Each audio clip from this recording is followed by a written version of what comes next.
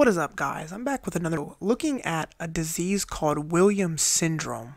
I remember studying a little bit about this in medical school classes, but it kind of left my head a little bit, other than me remembering some of the things that are easier to remember about the disease. But I have a pretty cool mnemonic that I came up with to help remembering some of the details of the disease that would be a little harder to recognize on a test.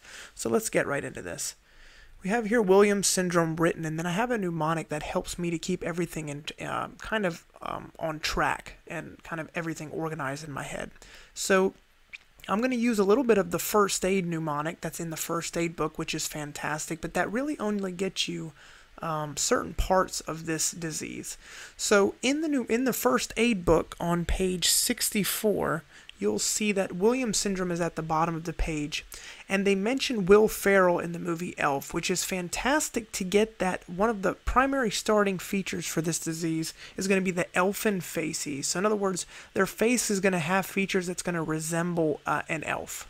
So elfin facies. So that's really good to use, and the reason that works is because they're getting Will from Williams, and we know that Will Ferrell starred in the famous movie Elf, so that helps you to get elfin facies from Williams syndrome to remember Will Ferrell.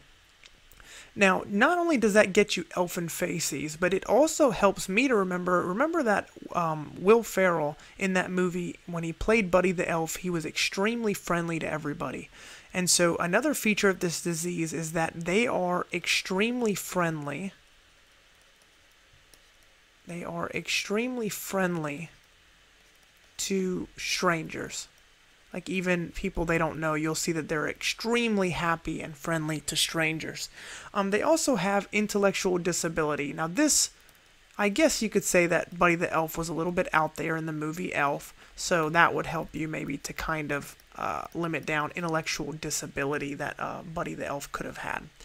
All right, and then so all of those things right there, those are three of the really important features of this disease that you can get just from the mnemonic that first aid gave you. But I want to go a step further, because if you look at the Williams syndrome right up in the first aid books, there's plenty of other symptoms that they can really go after. Actually, some of the symptoms that are more dangerous in the disease or have the potential to be dangerous. So now this comes to the rest of the mnemonic. Will Ferrell in Elf had a candy cane diet. If you remember, there was a certain scene in the movie where he talks about all of the food groups, and that basically all of them were candy something, whether it was candy cane or candy corn or whatever. So I'm going to use just candy cane here, and the reason is because the cause of this disease is, well, first I'm going to show you in the mnemonic how this works. So if you just draw a candy cane, there's a candy cane, right? That's about kind of how it's shaped. It looks like the number 7. Do you see how it would resemble, kind of looks like number 7? So this is a micro deletion. First of all, it's congenital. It's a micro deletion of chromosome 7. And it just so happens to be the spot on chromosome 7 where the elastin gene is located. So maybe that could be why some of the elfin features are present, because you're kind of altering some of the elastin. Okay, so this is a microdeletion of chromosome 7. We got that because Will Ferrell in the movie Elf was on a candy cane diet. So when you just kind of draw a candy cane, it looks like the number 7. So we remember microdeletion of chromosome 7, specifically the long arm of chromosome 7. Okay, so that's the cause of this syndrome.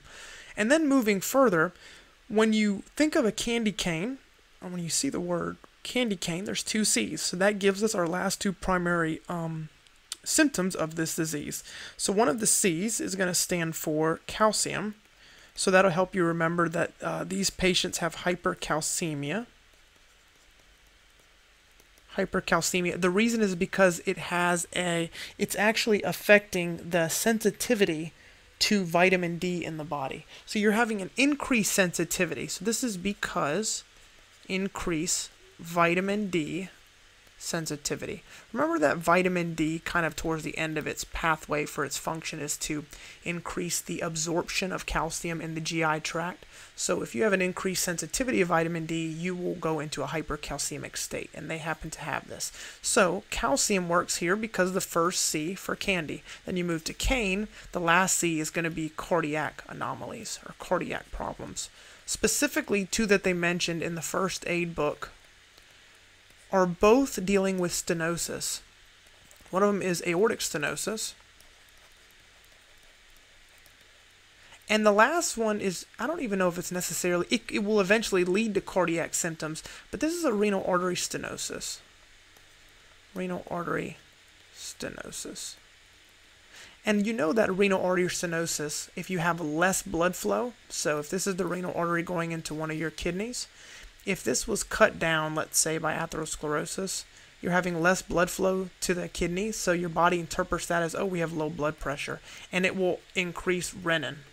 And remember, renin increases then angiotensin 1, then it goes angiotensin 1 to angiotensin 2, and then also, so that will raise blood pressure right there, and then also that will increase aldosterone levels, and that raises blood pressure via sodium reabsorption.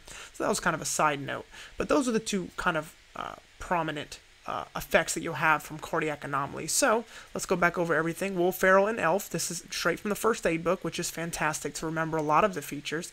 Elf and Facies, but it doesn't stop there. Remember that Will Ferrell is extremely friendly to strangers, and he is so friendly and so bubbly and kind of doesn't fit in the real world that you could say that maybe he has some sort of a disability of some kind. So that helps me to remember intellectual disability. And then had a candy cane diet. Remember the movie scene where he says that all the food groups are revolving around candy. So I think one of them he said was candy canes. So when you just kind of happen to draw a candy cane, it looks like the number 7. So this is due to a microdeletion of the long arm of chromosome 7, and this happens to be where the elastin gene is. Just something to keep in note. And then when you see, now that we know that it's dealing with the candy cane diet, you have 2 C's. One of the C's is for calcium. So that's going to cause hypercalcemia. That's because of an increased vitamin D sensitivity. I said, how does that affect calcium? Because vitamin D eventually, kind of towards the end of its path, goes on to increase calcium absorption in the GI tract. And then the last C is going to be for cardiac anomalies. And the 2 specific ones that are mentioned in first aid is aortic stenosis and renal artery stenosis. So maybe it'd be kind of helpful to know that both of these are stenosis issues, and that'll help you kind of to remember what's going to happen in each of them. Okay? So I will catch you guys in another video. Bye, guys.